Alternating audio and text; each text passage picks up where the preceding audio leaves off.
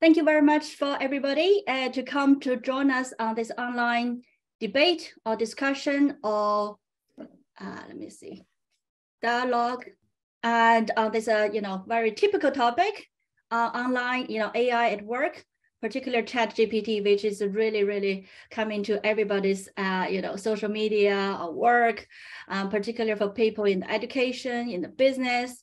I think it's really coming on like a storm. And the aim of this event is actually not for us to share the knowledge how to use it with you, but it's more like, okay, we are all new to this new AI chatbot tool, and how we can collaborate, how we can collectively share, think about the tool, think about the potential use of the tool, and also think about, okay, the challenges and recommendations. So it's going to be a collective effort. If you don't know me, my name is Na, and I work at Trinity Business School, Trinity College Dublin, as associate professor in HRM. Today, we have a line of experts, and I would like to share, our experience with you. And more importantly, we also, would like to hear from you, your experience, your views, and your opinions about the AI at work on this topic. So I'm going to share the slides. Okay, so let's go forward. Maybe I took too much. So this is about online dialogue discussion. Again, everybody welcome. And it's organized by my colleagues in Trinity. And then first of all, I will do hello and welcome again. If you just join us, and you are very welcome to this online discussion at work. And I did a preliminary analysis of the people who you're from. So I'm glad to see this attracted so much interest from all of you. So thank you again for joining us. And then I'm going to introduce in this next hour what we're going to do. So the first one, we're going to kick off with some expert comments, from Declan, from Adapt Center, which is AI-based research center. Mary from CIPD talk about how that HR can cope with these changes. And we have Dave from Trinity Business School, my dear colleague, and I'm going to share about the research and practice. After that, we're going into breakout rooms, have a discussion. You will be facilitated by our panel, and then taking some notes. After that, we come out the breakout room to the main room and share your insights. Finally, we wrap up. And just before we go to the expert comments, I would like to share a little bit about this too, because in the pre-event survey, I hear, there majority of people talk about, actually, I heard about it, but never use it. Or some people actually start to use it at work. So to make sure that we are all on the same page, just a little bit background about AI at work, particularly ChatGPT. And the data is from their website. So basically it's very popular. Since it was launched in November, at the end of November, actually in 5 days, they reached out 1 million of users, people signed up and tried it out. And 2 months later, I think they got 30 million people, I think. And then in total in January, 2 months, they got 100 million people. And then in January, they have 30 million daily individual active users, daily. So facing this big storm from ChatGPT, of course, there's a lot of things, appeared in the media, and they, comment on this best AI chatbot and really impressively detailed human-like.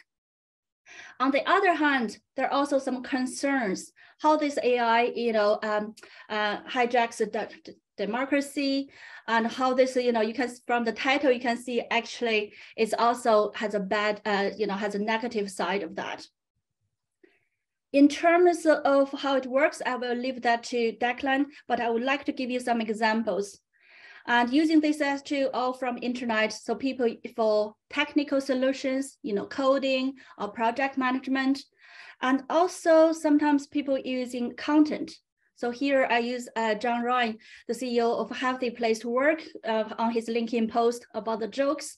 On the left-hand side, you can see they can help you to add, write up the blogs and content edit.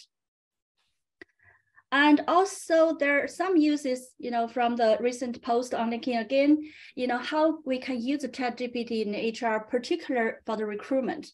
For example, writing job description, write out outreach email to your candidates. And if you receive a CV or something, they can develop a summary. So this is what we have, give you some example. Personally, I use it for, scheduling my meetings, everything. So this is a kind of a really nutshell view about what ChatGPT is and how it works. Without further ado, I'm going to move to the panel. So I will let panel members to introduce yourself to our group and also focus on the topic. Oh, more AI, actually. I will introduce this later, is that Harvard Business Review, and the recent news is that the AI ChatGPT passed MBA exam. So what's next? Don't worry, that's a challenge for us educators. So if you're from the business, it's not a big deal. Pass exam, I'm joking. Okay, so how AI is shaping our work from Declan at the Adapt Center. I'm gonna move to Declan. Yeah, hi. So hi everyone, my name is Declan McKibben, and as I'm introducing myself, I shall share my screen, hopefully. So can you see that? It should be loading, yeah? Yeah, we can see it, Declan, thank you. Okay, so I'm the Executive Director with the Adapt Research Centre, and I'm specifically responsible for commercialization of artificial intelligence research and working with industry and also spin-out company formation. So I'm delighted to join the team here today to share some of my insights and experiences around really this sort of class of generative AI. So ADAPT is a Science Foundation Ireland funded research centre, and we have our vision towards 2030 is that we're really driving the next generation of proactive and scalable and integrated AI driven digital media or digital content technology. And it's about empowering individuals and enterprises and society to engage digitally, sometimes immersively, with each other or just with artificial intelligence agents. But it's important that this is done with control, inclusion and accountability. So we talk about trust and standards and ethics and scrutability, the ability to actually direct how this technology supports us. So ADAPT is funded by Science Foundation Ireland. We're headquartered here in Trinity, and we are active across 8 universities. We're focused on human-centric AI, which really means anything to do with digital content that's about a human or for a human. So sensing a human, using posture, position, actions, the language that they create, how they speak outside of what they're saying linguistically, but their tone of voice, their emotion, images and video, and also increasingly how they will interact immersively in the metaverse, for example, is a research focus for us. And we're also concerned with interacting with people through dialogue systems. The way we organize our research, therefore, is that the digitally enhanced engagement research strand up the top is all about the person. So it's understanding the human in the loop. Digital content transformation is the one on the left there, the blue one, and it's very much interested in the algorithmic focus and the signal processing. So whether you're talking about speech technology or language or machine translation or analyzing images or labeling medical scans, for example, this is really about applying algorithmic type technology and signal processing technology to different kinds of media. And it's important to have that capability, both when we're sensing what a human needs, but also being able to kind of generate interactions that are appropriate for that context, perhaps in the form of a dialogue system or a next best offer or a recommended product, for example. The last one there is probably the most important, and it's called transparent digital governance. So this is really, the rules of the game. This is where we ensure that these technology, be it how we use data or how we apply artificial intelligence, that it's trustworthy. And it's only by something being trustworthy that we can hope that the public or other communities of users have trust in it.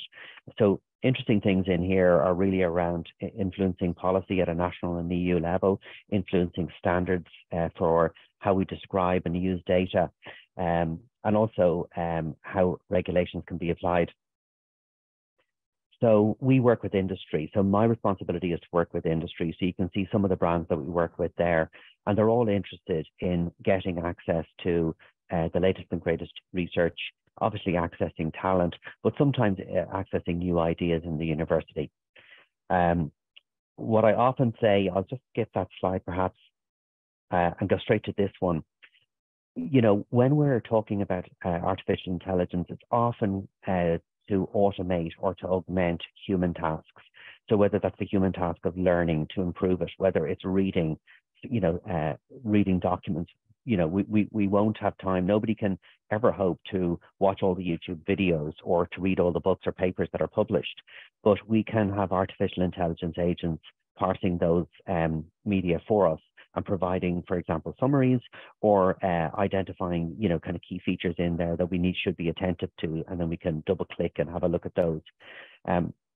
Also, the use of artificial intelligence to listen to content, to be able to understand our speech. So we're all familiar with many people, especially younger people, talking to their phones. So ASR, or automatic speech recognition, is an artificial intelligence technology. It's based on, you know, audio processing and signal processing, and then applying things like language models, which are the heart of ChatGPT, to turn that into a transcript of what's been spoken about, and then it can be subject to analyzing it and so on. Artificial intelligence also helps us speak, so through speech agents and synthesizers, whether it's Alexa talking to us or whether it's an eyes busy, hands busy screen reader on your phone, or whether it's a podcast that you're listening to. Often it's artificial intelligence that has generated these. Translation and localization is a big part of what we do in the Adapt Centre. So taking one language and translating it to another. And it's actually the research that enables that is also the research that enables ChatGPT. And then, you know, one of the last human senses that can be augmented or automated with artificial intelligence is the ability to see, so vision. And we have a few startups here, actually. One is called Arama, which is being able to have a very high-spec camera looking at a football game and being able to automatically detect the salient features within that. Where should we focus the camera? And you're looking at, you know, tracking the ball, of course, but you're also looking at where the players are looking or where the crowd is directing their attention to. So really interesting research. Obvious applications of this vision technology would be in a health context to, you know, kind of analyze medical imaging or the kind of the posture or the gait of a patient, for example, or in an agricultural context, to be able to look at remote sensing from satellite or drone imagery and being able to make yield predictions and so on. So these are the kinds of things that companies come to us about and that we collaborate with companies on. It's taking artificial intelligence and deep tech affordances and being able to apply them in a context that creates value for industry or for society.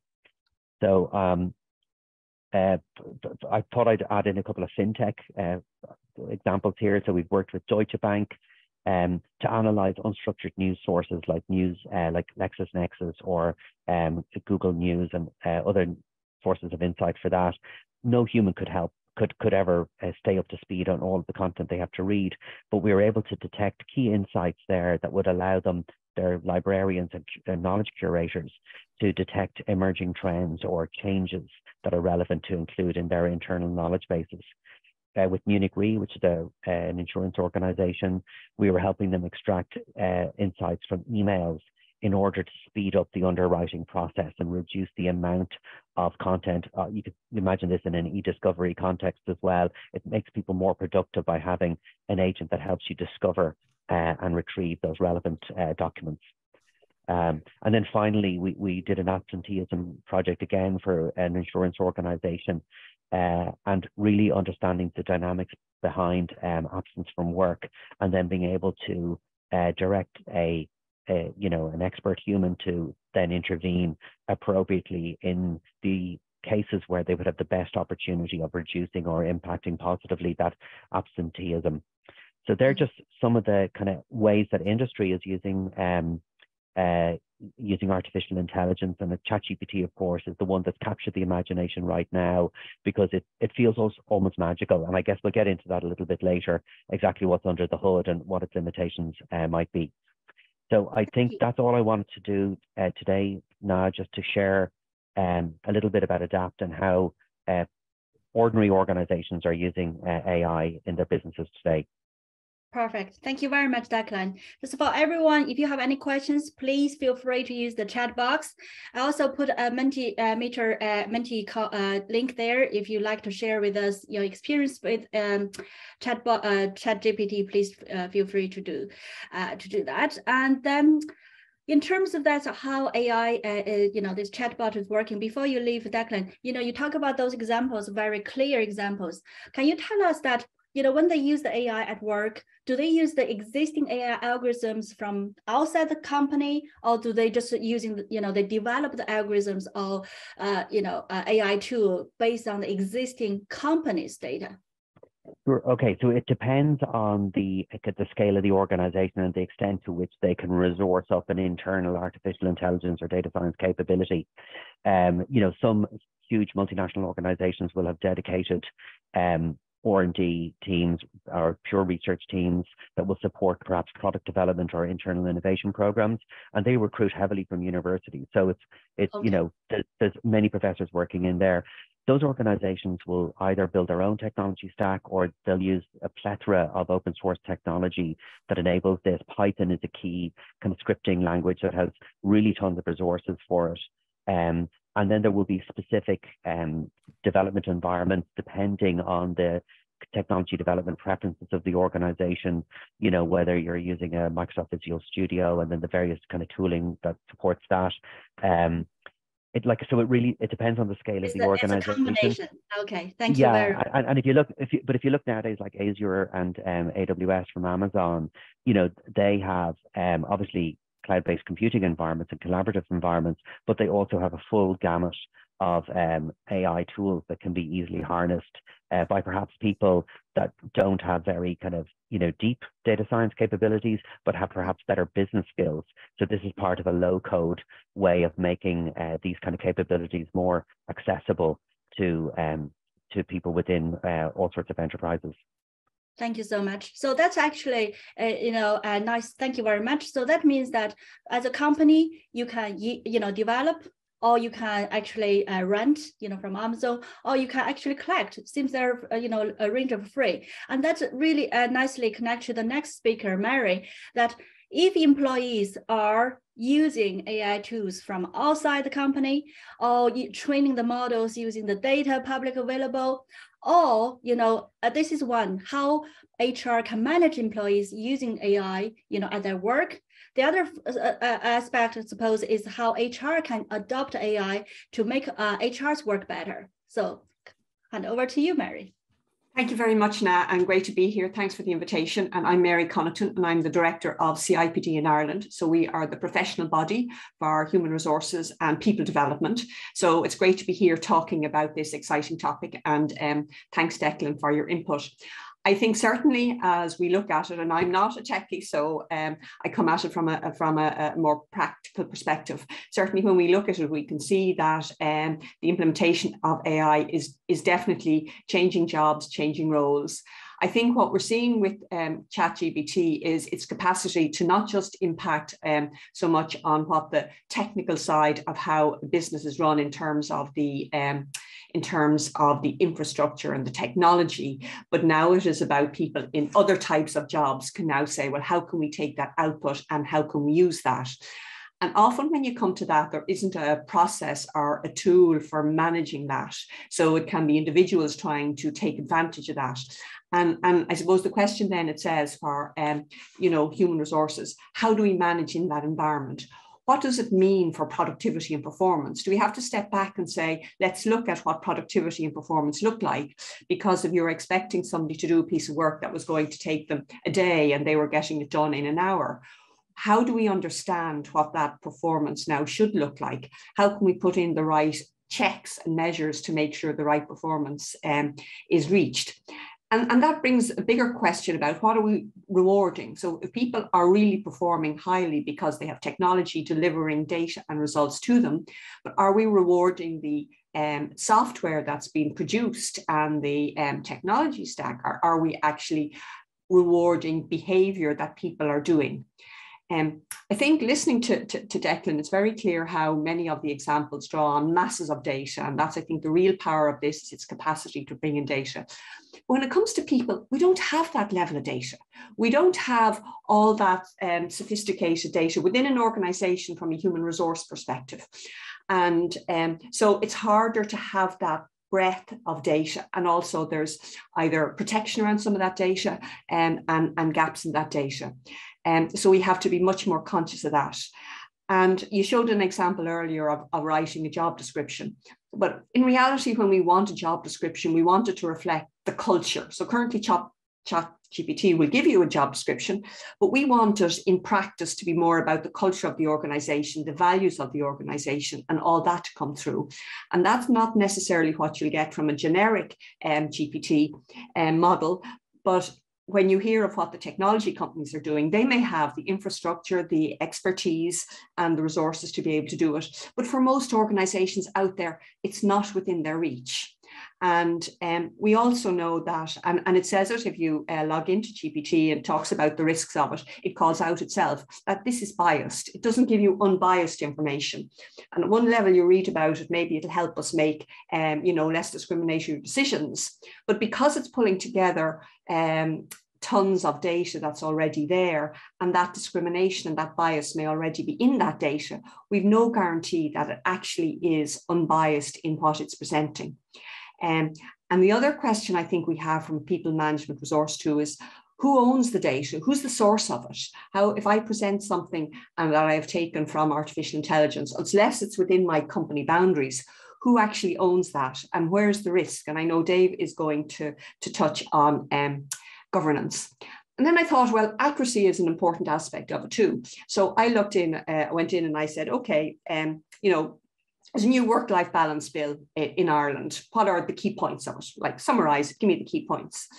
And it came back and it talked about flexible working, and it talked about carers and parents' leave and supporting them. But it totally neglected things like medical care leave, totally neglected domestic abuse leave, the right to remote working, all things that have been being debated and discussed and are to go into that legislation. So just because you can find an answer doesn't mean you're getting good information. And I suppose trying to make sure that information is used in the right way in an organization is going to be challenging. We're very early days, I think, from a practitioner perspective in implementing this. We have a lot of learning and experimenting to do. But I think the danger is jumping in as the shiny new toy and thinking it has all the answers, whereas it hasn't. And we really will have to build up what can work right. And I'm looking forward to hearing the stories that people with us today have. Thank you very much, Mary. That's really critical questions, right? Who owns the data? Are we rewarding? Are we managing people's performance or AI's performance? That's really interesting. Dave, before I go to you, I would like to again share some kind of a debate, leave you the biggest questions. As you can see from Harvard Business Review, there positive side on the left-hand side, ChatGPT AI disrupts industries. TP point for AI, ChatGPT, and then the recent one actually talk about AI is getting good, but still cannot replace human curiosity. I love the quotes from the Wharton Business School, their daily, saying that actually this is two authors. So the business that understand the significance of this change and act on it first will be at considerable advantage. And then the next one is really interesting. We are not going to get the toothpaste back into the tube. So what's next for us? And then actually, I'm going to move to Dave. So what do you think about how we bridge research and practice? Thanks so much, Na. Good afternoon, everyone. Pleasure to join the discussion today, and really interested to hear your thoughts, and learned a lot already from Declan and Mary and Na. Now you can leave that slide up, Na, if you want to. Yeah, perfect. Yeah. So my name is Dave Collings, as Nas said, and I'm certainly not an expert in generative IT, but I have been working in the area of the future of work for the last number of years. And in that space, we've really been thinking about how technology is impacting on work and what it means for employees and organizations. And I think to me, despite all the hype about ChatGPT and other generative AI right at the moment, my sense is this is just another example of how technology is augmenting work. And Declan alluded to that in his comments. And I think when we think of the opportunities for work and also the risks for work and employment, I think this is part of a bigger picture and a bigger story about the impacts of technology on work. Think back to 3 years ago and the world we were in, and then the impact of the pandemic on the digitization of so many different sectors and industries. When was the last time most of us were in a bank branch, for example, a sector that has completely digitized and transformed itself in a very short period of time? Look at the shift in retail towards online shopping, where we've retailers like Primark who said they would never go into the digital space, now thinking about it and moving towards online shopping as a tool. So it's an example of trends that have impacted on work and are likely to continue to do so. And Declan kind of pointed to it. Really, the potential in the workplace of tools like ChatGPT is really about automating or augmenting human tasks in organizations. So, as I said, I'm no expert, but some of the research that I've been doing over the last little while points to examples like Microsoft's GitHub tool, which claims to generate up to 40% of the code that software developers who use it, the output that they develop.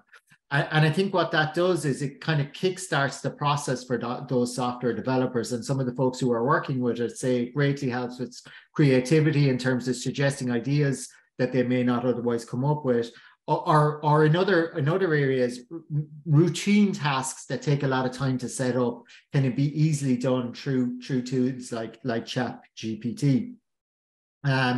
And really, from an organizational point of view, the challenge then becomes, how do I think about the sustainability of jobs and work in our organization? And how do I understand how tools like ChatGPT impact on the future of jobs and work? So, for example, some of the organizations we're working with in a pre-ChatGPT world, we're certainly looking at how technology was likely to augment work in their organizations. And one particular insurance organization, for example, their research suggested that 15% of jobs will be eliminated in the next 5 years because of technology, and 50% of jobs will be augmented. So that created a question for them: how do we reskill and upskill those employees to ensure that we can create sustainable careers for our organizations? So the question then becomes, what are the skills and capabilities that employees currently have? What are the skills and capabilities they will need as this technology comes into the workplace? So, for example, in the software world, tools like this may do some of the low-level software writing code, freeing up our software engineers to write higher level code and to write and to do the debugging and the testing and all that stuff that comes with it. Because, as Declan alluded to, this technology isn't perfect, so we need to think about the skills we need to validate the output from tools like this. We need to think about how we can ask those right questions about the trust and the reliability of the data, validate it.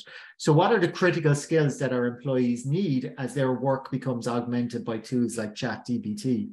And how do we understand what the skills gap between what our employees currently have and what they currently or what they will need in the future as these tools become more mainstream are? Mary touched on the question of data, and I'm currently involved in a project right now with SkillNet Ireland, where we're looking at skills-based approaches to HR. And a big part of that project is thinking about questions like this in terms of the skills and capabilities we have and we need, and ensuring we close that gap. And the biggest challenge for organizations is really kind of validating the skills base that people have. And tools like ChatGPT might provide some help as we do try and infer the skills that people have from the work they do, validate the skills they have through different tasks and the like. The second question I have there is, are current HR policies fit for purpose? And Mary alluded to a couple of these questions in terms of productivity and measurement and the like. But you know, certainly one that comes up regularly in the context of generative AI is around IP and copyright questions. So some of the providers in the US, for example, would talk to fair usage policies and say that they're using the data that they're drawing down kind of under the fair usage policies. But certainly this is an area where we need to be very careful about in our organizations. And we really need to be thoughtful about how we inform our employees about the risks they take when they use some of these tools, their obligations in terms of verifying questions around copyright and IP, because if these materials are passed on to our clients, where does the liability lie in terms of any issues that emerge, for example? Declan alluded to the fact that, the data that are generated from these systems are not perfect, and they can be misleading, unintentionally misleading, or they can be just purely fake. An example of a tool that Meta launched called Galactic was a model that claimed to be trained on 48 million scientific articles and claimed to summarize that scientific knowledge to solve maths problems and write code.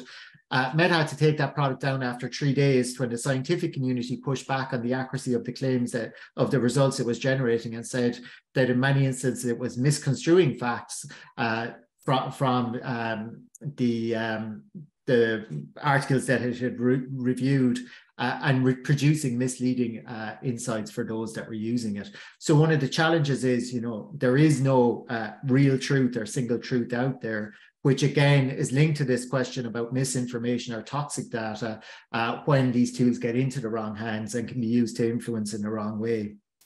I saw one quote in the FT last week that described these generative AI programs as brilliant but brainless mimics, really reflecting the fact that there aren't those kind of sophisticated checks or balances in most of the systems they use.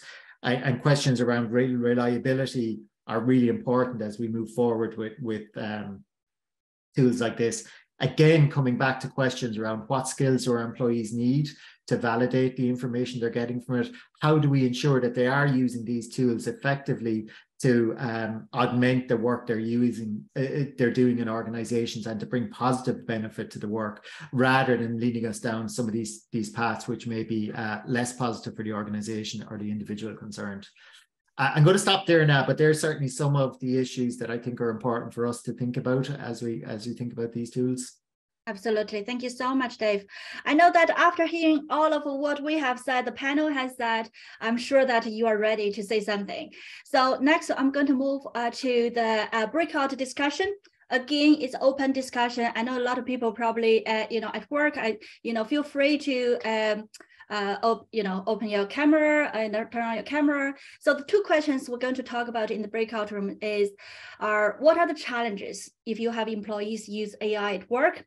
And what are your recommendations to organization or HR as all the risks that Mary and Dave talk about, and how HR could cope with these challenges? Okay, so I'm going to stop here, and what we do, we're going to share the insights on the link, and let me see. So I will put this link into the chat box.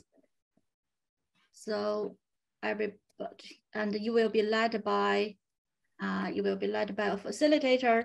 And yeah, please introduce yourself. You know me, because time is limited. I probably won't be able to introduce the panel, but I put in the chat box, and that's the Padlet if you want, your group want to share some insights, and give you 10 minutes, maybe 12 minutes, and talk about these challenges, recommendations, and then come back, we share your insights. I'm going to